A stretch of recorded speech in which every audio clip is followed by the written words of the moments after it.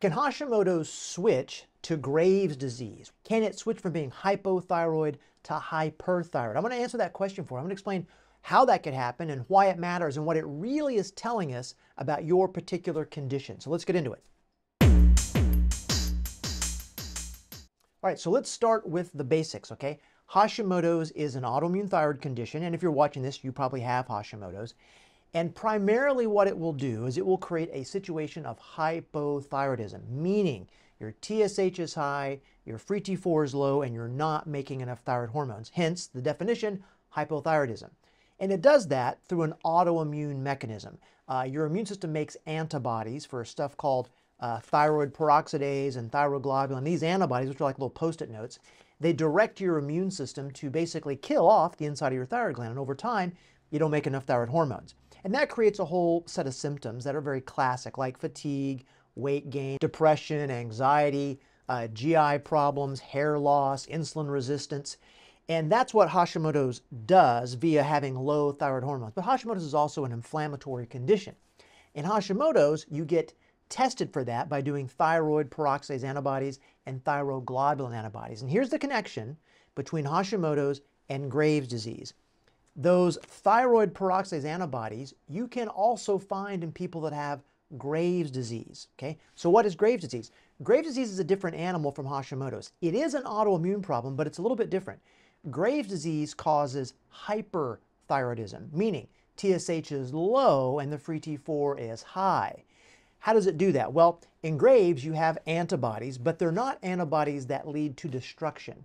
In Graves, you have thyroid-stimulating antibodies. They're antibodies that attach to the receptors on your thyroid gland for thyroid-stimulating hormone. And when they attach there, they make your thyroid activate and produce hormones. So Hashimoto's is hypo mostly, and Graves is only hyper. Now, the reason I say mostly is because when Hashimoto's isn't well controlled, you can have little flare-ups where you get increased destruction inside the thyroid gland. And what happens is it dumps these hormones that are formed in the gland into the blood, and you become temporarily hyperthyroid. But it's not from the Graves mechanism. It's because it's Hashimoto's and you're getting a flare-up. I'll explain it like this. If you imagine your thyroid gland is like just a bunch of like grapefruits put together, right? A bunch of grapefruits. And each one of those grapefruits is making thyroid hormones. And if you cut one of those grapefruits open, there's all these little sections, right? Well, each one of those sections is making thyroid hormones.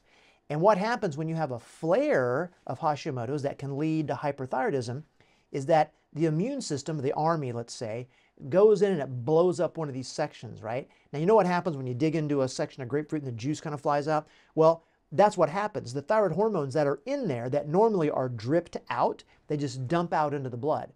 And so that produces a lot more hormones in your blood. And you can temporarily have a TSH that's low and a free T4 is high. But before that, you were Hashimoto's, right? And it can vacillate, and that could be from day to day, that could be from week to week, but Hashimoto's does that. But that's different than the first question I asked, which is, can Hashimoto's transition to Graves' disease? The answer is yes, it can. It's not super common, but it does happen. So when I see Hashimoto's patients and they're having these hyperthyroid symptoms such as nervousness, anxiety, weight loss, blood pressure's up, they're sweaty, but I know that they have Hashimoto's diagnosis, we got to check them for Graves' disease. So how do you check for that? Well, remember in Hashimoto's, we check for thyroid peroxidase antibodies, we check for thyroglobulin antibodies. Now in Graves' disease, what you check for is thyroid-stimulating immunoglobulin. Sometimes some labs will call that thyroid-stimulating hormone receptor antibodies, okay? Now, if that comes back as positive or high, then what you have is Graves' disease. Now, and from what my knowledge and what all the research shows, once you're Graves' disease, you don't go back to Hashimoto's, okay? That's a very important thing to know. So if you have a diagnosis of Hashimoto's and you are no longer feeling fatigue, depression, anxiety, but you're feeling kind of the opposite of that, it's time to get checked by someone who knows what to check for, because Graves' disease is a more dangerous condition, to be honest.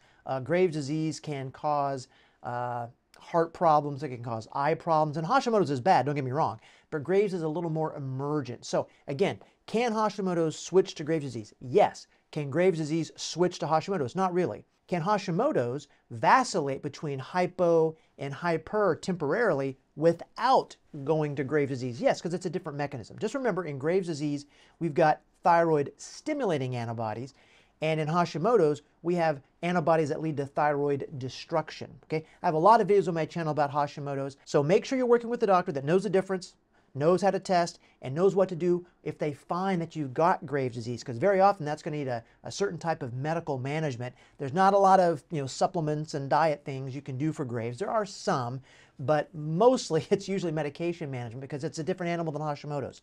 So hope you guys found that helpful, and I hope you don't have Graves' disease. So see you next time.